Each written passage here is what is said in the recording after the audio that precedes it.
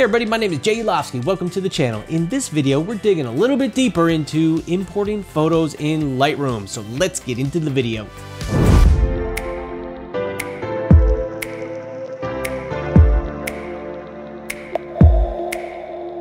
So in one of my previous videos, I talked about importing photos into Lightroom, and I showed you how to do it real quick and easy without any options, any fancy stuff going on.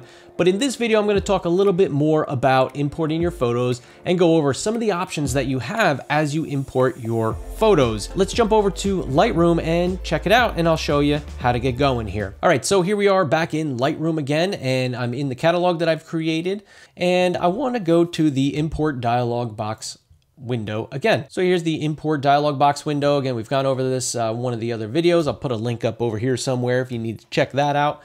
I'm going to select my directory where I want to import some images from. And again, I'm going to do copy as DNG as we talked about before. So what I want to do here is just run down this left-hand menu a little bit and just talk about some of the things that are in there. So under file handling here, we talked about building previews, and we said use embedded plus sidecar, and that's going to give you the fastest loading file right off the bat. Now what I do is I always select 1:1. And the reason I select 1:1 is because I want a full preview so that when I zoom in on the photo, I want that photo to generate a 1:1 preview and just zoom right in, and I don't want to have to wait for it to generate the 1:1 preview, so I can just get working on my file. What does that mean? That means that when you import your photos, if you select that 1:1 option, it's going to take a little bit longer for Lightroom to build those previews, and you might have to wait a little longer to use your photos. For me, it doesn't matter. I usually import my photos and walk away and go do something else for a little while anyway. So I usually select 1:1. Build smart previews. What does that mean? Smart previews are previews that get used if you sync your files with Lightroom Mobile. You can build them right off the bat, but again, that's going to take longer when you import your photos for Lightroom to process all those things in the background. So I don't worry about that. I do check, don't import suspected duplicates because I don't want any duplicates. Now, I don't make a second copy anywhere. You can do that if you want.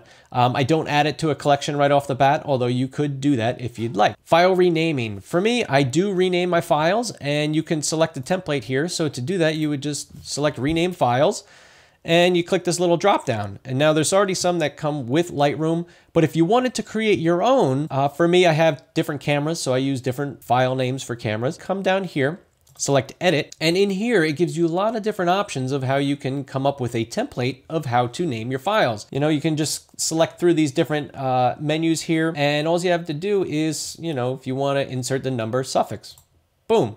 And what that means is the number that's on the original file. For numbering your photos, if you want to number them in a import sequence, some kind of sequence, you can just go through these different options and click insert, and that puts it into the template where it automatically fill those things in for you. If you want custom fields, you can come down here and say insert custom text, and it will ask you what you want to put in for that text when you select this template as an import option. Does that make sense? If it doesn't, leave a comment below and we can go over that a little bit more. Once you select how you want your file name to look, come up to the preset here, and you want to come down to the bottom of the menu. It says save current settings as new preset. You would select that. It would save your settings as a new preset, and you would have the option to select it here. So for me, a few that I made are right here. Has the 5D Mark IV and the 60D, just so I can keep my files all organized and separated. Extensions, I don't worry about that. And then down here, it shows you a little sample of what that can look like. The next category here, applied during import. You can apply develop settings, which are any of the settings that are available to us in the develop module. But this can be a real time saver and help you process your images if there's a certain settings that you usually apply to all of your images. For example, lens corrections, maybe you apply it to every single image. So you might want to do that on import so you don't have to worry about it later. So there's all kinds of things here, and you can even come up with your own presets and select those as you import them. So the next category here is metadata. Now metadata, what's metadata? Metadata is the information in your photo, such as when it was taken, what kind of lens, what camera, what date, GPS information if it has it. So you can use different presets for that if you'd like. It also includes things such as who took the photo. You can put your copyright information in there. So I have one that I created. I just called it import preset. If you wanted to create a new one, you just select new. It'll bring up the new metadata preset window. You give it a name. We'll call this test. And you just go through this list of different information here and you select whatever you'd like to fill in. What I usually fill in is I'll come down to the copyright section here. I'll put in copyright, I'll put in my name, I'll put copyrighted. You know, you can put in a link to your website, your creator information here. I generally don't include my address in there, but I'll put my email, my website, you know, my state and country. And that's pretty much the only things that I use out of this metadata preset. But there's tons of other things in here that you can use if you would like to. So once you have all your information in there, you would just click create, and then you can select it here from the metadata preset list. So import preset is like what I said, what I use.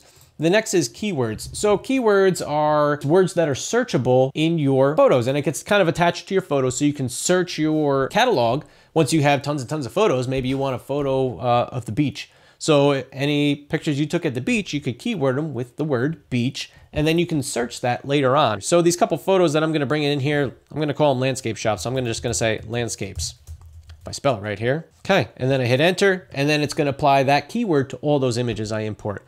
The next is destination. And again, like we talked about before, this is where your files are going to be put. So where do I want to put my photos? So I'm going to go under my Photos Go Here directory. And if you want to know how to organize and import your photos, or at least the system that I use, I'll put a little card up here so you can go check out that video that we made.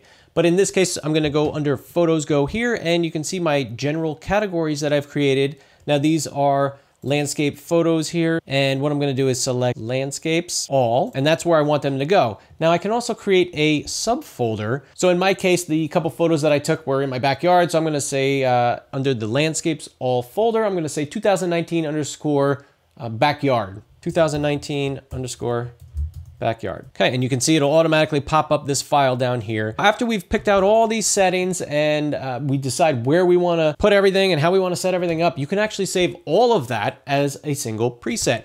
To do that, you would come down here where it says import preset. Right now it says none because I have none selected. Now I wouldn't recommend that you import it into a specific subfolder and save that as a preset. I would just leave it as your top folder Photos Go Here, so that you can save that in your preset and then select whatever next folder down that you want to go in after you already have your preset applied. So I would come up here, I'd select Photos Go Here, I'd uncheck this. All the other settings I have, I want to keep the same. To save that as a preset, I come down here and I want to save current settings as a new preset. So I'm going to call this YouTube sample catalog import preset. Sounds good to me. Create. So now if I went around and I changed some stuff and I went over here and applied some different things or whatever, if I come back here and then I go, oh, I want to put all my settings back. I click that, boom, and it brings me right to my top level folder. And then this allows me to then just turn on my import into subfolder, create your subfolder, and then boom. But at least it gets you right to the directory where you want to be. So once you do all that, all you have to do is click import.